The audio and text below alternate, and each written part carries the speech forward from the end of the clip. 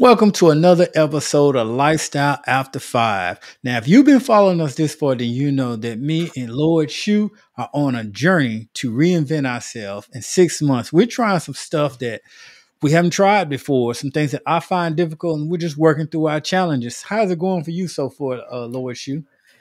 Okay, so just this week alone, I've compressed a lot of stuff and simplified a lot of stuff. So it's definitely working so far. Well, today we're going to talk about why reading non-fictional books daily would transform your mind. You know, the thought of that sounds kind of funny how, and I used to be told this as a kid, but it was kind of hard to believe that, reading a book can open up a whole new world, but it's true. And I've said this before in different podcasts where I once heard a preacher speak, and he said the only thing that makes an engineer, a doctor, is the books you read and practice. And that's true. Yep. The books you read is the only way to attain knowledge. If you go back and if you look at the Vatican got a whole vault of miles of books that only the Pope can read. Yep.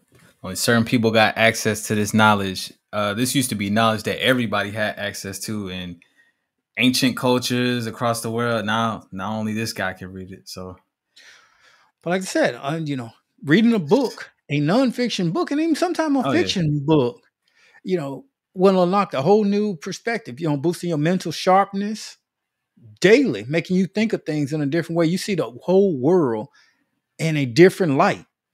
You expand your knowledge. I mean, it introduces you a wide range of topics. Yeah, I and feel even the like vocabulary. no, for sure. Vocabulary for sure. We talked about this before, actually, how people that don't know how to express themselves. Well, if you don't know how to express yourself, go read some books. It's gonna help expand your knowledge and it'll help you imagine more. I feel like as a kid, you already naturally have a pretty good imagination, and it just kind of gets ripped away from you as you get older. So books kind of keep you there. And nowadays you even got audio books. So you don't have to physically Hmm. read the book. You got audio books. Books can really literally change your income. There's Oh yeah, certifications. If you are into project management, get you a project management book. Read it, yeah, take the certification, learn Microsoft, learn coding. There's coding, there's YouTube video, which I some will argue the difference.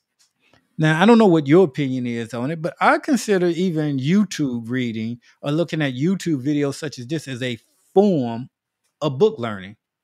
yeah. I agree. Most of my knowledge before I went and got like knowledge from or certifications. Most of that stuff I was learning on YouTube or like what we be using, Coursera or Udemy. Yeah. Syria, which Hmm. definitely requires reading. Hmm. So that was like a main kind of segue. But I always been into reading books though. I mean, nonfiction is the way to go. They got so many dummies books, this for dummies, that for dummies now. Like it's Everybody's a dummy, but a yeah, smart dummy. a smart dummy. Yeah. Well, I don't know if book clubs is as popular as they once was. I've joined a few book clubs in the past, and it is really entertainment and stimulating for a group of people to get together, read a book, and then you get to sit down and discuss different perspectives because everybody has a different perspective on it, and you challenge each other. Depending on the story that you're reading, whether it's a business book or a novel, a crime novel. Hmm.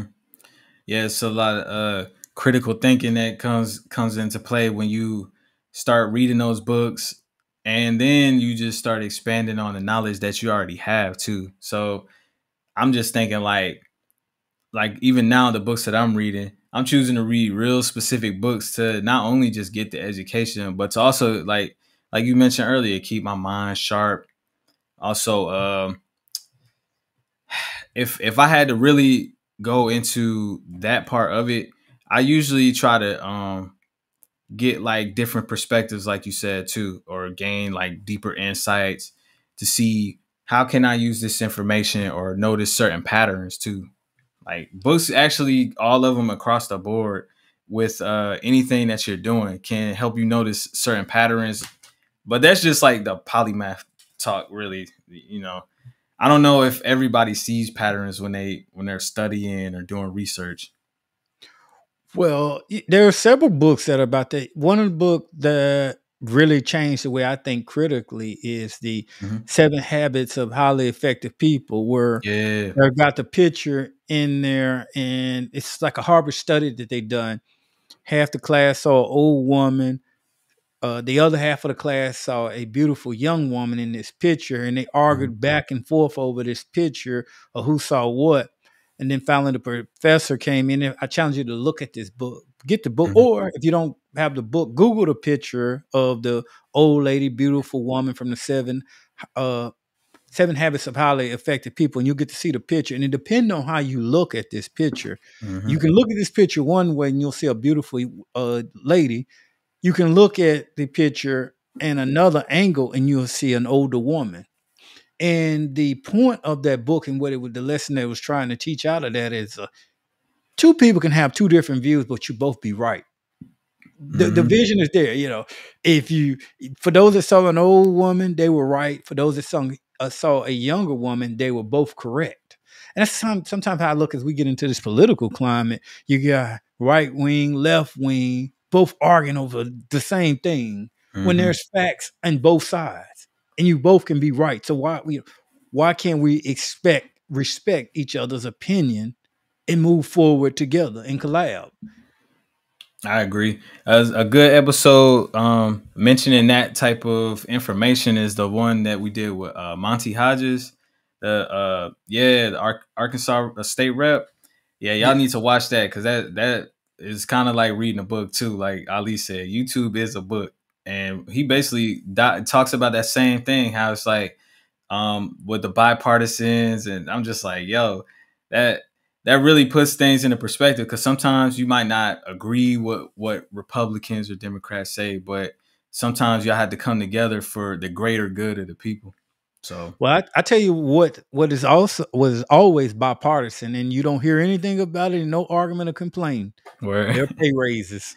Next thing exactly. you know, the House it gets passed. There is no that I've never since I've been in politics seen it where a Republican or a conservative. I don't care how much the Hmm. budget is. Oh, we got so much government spending. We got so much inflation. Oh, it's time for pay raise. Oh, we bipartisan on that. Yo, yeah. There's no argument there. Exactly. So as you can see, you know, we're reading. We reread, as you can see, we're avid readers. So I was just talking to Ali about this earlier today. Actually, I was like, man, I'm reading 3 books right now. He's like, man, I'm reading 1 book, but you know, we just read. We're always reading, and we consuming information to try to be able to give y'all these different perspectives, but also help y'all understand like the habits that the people that y'all may look up to have. A lot of them are reading nonfiction books or they're writing nonfiction books. So you should go read their books. Reading also boosts creativity. Oh yeah, hands down. I mean, most creative people are readers. Hmm. It gives them new ideas and new perspectives to stimulate that creative thinking that they have. You get to Hmm. read all about the world problems, but I challenge you: don't just read about the world problems, or even listen to them when you're watching Fox, CNN, whatever floats your boat. Think about how can you solve that problem. Now Yeah, that's where the money at. That's where the creativity, where the money at. Anybody can read. I can read and tell you all day long about what the problem is. yeah, There's no shortage of that. And there's no shortage of problems going around the world. The real winners and the people who make the money are the ones who figure out how to solve the problems and come up with solutions that can even inspire other innovative ideas. yep. Because that's the biggest thing about transforming your life. Transforming your life is started with a problem. You not happy about something or you want to make something better. Now you have the information out there to collect and bring those together. For example, you can get a book on entrepreneurship that can spark new ideas for your own business ventures, or a book about corporate training if you want to be a better, have a better chance in your career to keep going up. There's so many resources out there now. And like he said, sparking creativity. I don't know, but maybe some people might think that getting into corporate is just like you get in there, you already know what your job description is, and you just get in there and do the work. But that requires a level of creativity to really solve those types of problems on that type of level. You have to be creative almost. So yeah, And I we're in the agree with what you're information saying. age, so there's no such Yeah. thing as I don't know. I feel like that's gonna be we're gonna make a t-shirt with Ali's face on it saying that we're in the information age. Cause I swear he AI. says this every episode. There's no Well, I get tired excuses. of everybody. I get so you don't know countless of people Oh who my I've sat gosh. there and I've had Yes. these conversations with, and I've so passionately laid out with facts They, what we deem as facts in today's time. I know certain things can change in life, but yeah, for sure. here it is, backed by peer review, well-known media outlets, news Hmm. sources, and you lay out several of them and tell them step by step, and then you throw in your personal experience with things. And I could spend 30, 45 minutes explaining to a person how to do this. And And they give you that they look stare at me, and like, they give me this look like, oh yeah, that sounds yeah, what? that, yeah, I get it. Yeah, that makes sense.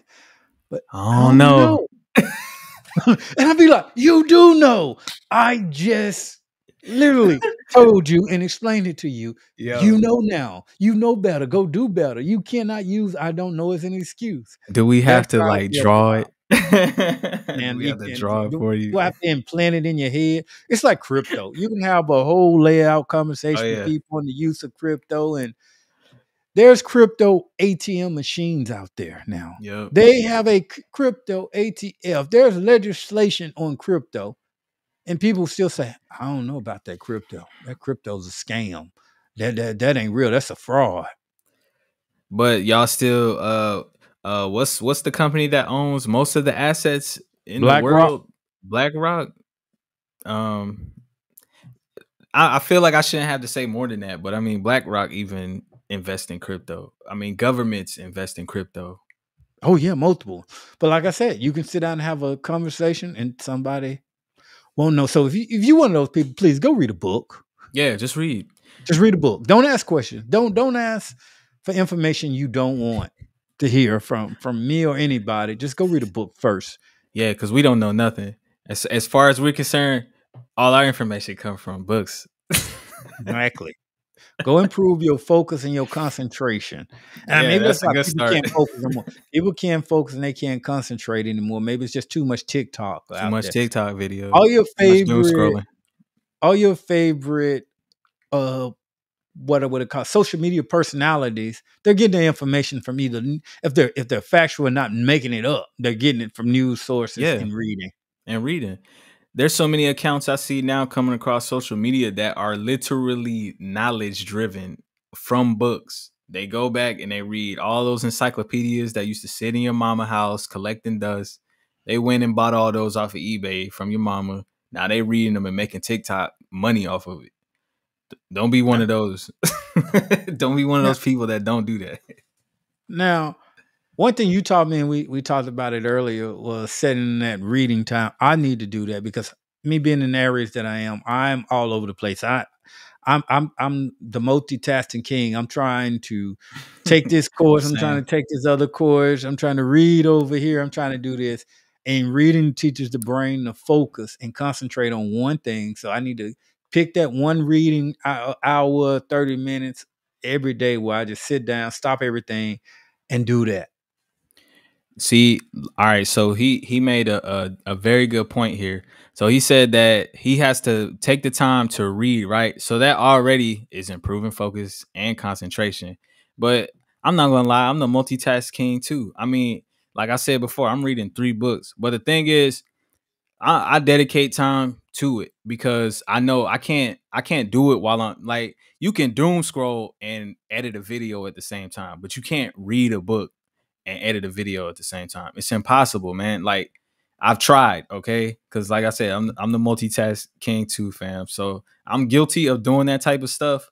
But once you start to realize, like, okay, I'm kind of forced to have to choose between one or the other, and then you realize too, like, you got 24 hours in the day, and I know you stay up late, and I get up mad early, so I just kind of work with my schedule, bro. Like if I know I'm finna get up early, I try to at least read before I go to sleep, or usually right after I get up. If I don't already have a bunch of stuff planned that day, like meetings and stuff. So 30 minutes, an hour, like it's not a lot of time, but when you're reading a book, 30 minutes to an hour, you really getting through a whole chapter.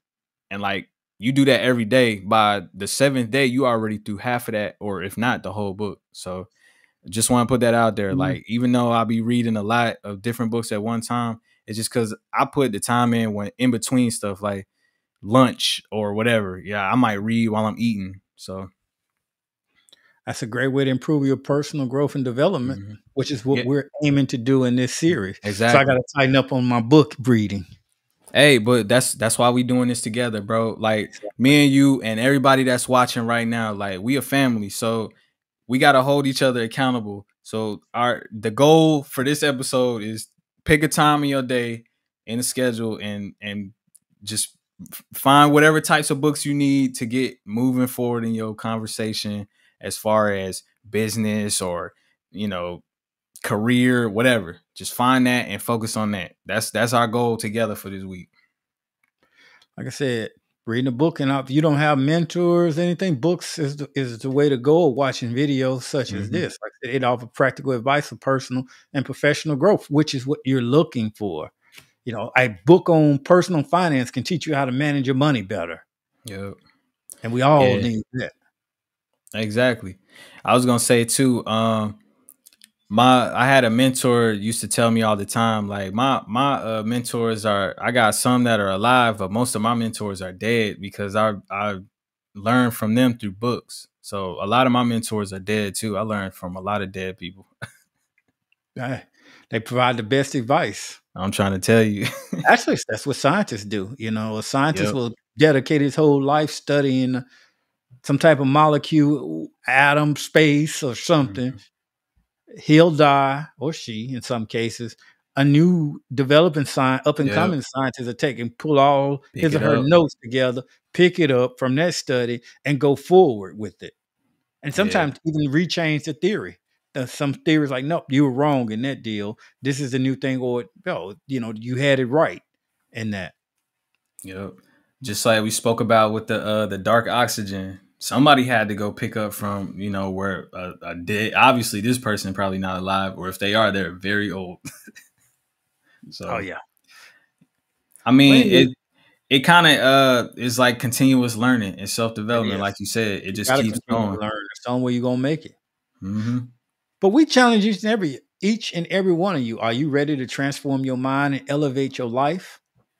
You're gonna start reading those nonfiction books Hmm. with us. Let us know what book you're reading and recommend something for us so we make them read Yeah. them also to help change our lives. Now, I gave out this 7 habits of highly effective people. The richest man in Babylon is one of my favorites. Also, Rich Dad Poor Dad by Robert T. Kiyosaki. Hmm. Just Yeah, just to these are great name a books. few. The Four Agreements. It's one that I read, and then I started to get into AI books and 4 Day Work Week.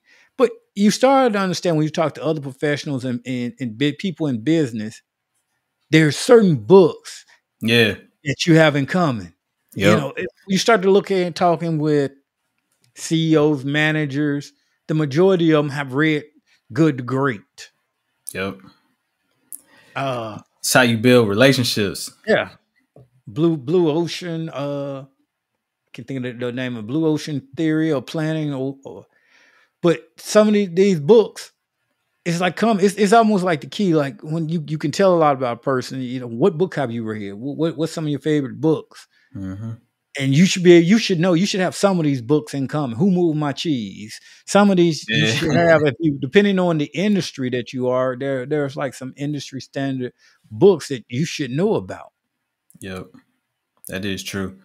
Yeah, I can I'll throw some out, just the ones I'm reading right now. So one of them is The Stoic Path to Wealth. That's actually the main book I'm reading right now. And then the Death of Fashion, which is That book is crazy. If you are in the fashion industry, you should definitely read that book. And To Die For, I think, is the name of the other one. I'm about to start reading that next. So I mean, I can go on, but yeah, these are like the main things I'm reading right now, just because I'm in the fashion industry. So there's so many ways to synergize, because I like stoicism, which is a form of philosophy. I love finance, and I found a book that put them together. So get creative with your books. Try to find books that synergize things you like. Great. Well, we hope you enjoyed this episode. We want to thank you all for watching. And if you found this video helpful to you in any type of way, give us a Mm-hmm. thumbs up and subscribe. It'll help us Please. with our content, help with the algorithm with YouTube to help more people see this type of content. Yep. Also, don't forget to drop us what type of books you're reading in the comments. I It was can just help gonna us say and that. help others. Yeah. And then if you really bold, you'll scan this QR code in the corner next to my head and join our Discord group, where everything that we talk about on these courses and in these series, they'll all be in there, but live, coming straight from our mouths, talking straight to us. And we got a Right. community in Join the there of community. people. So join in. Let's talk about these books. Let's continue this conversation outside of just this video. Great. We'll see you next video. Peace, y'all. Thanks for watching.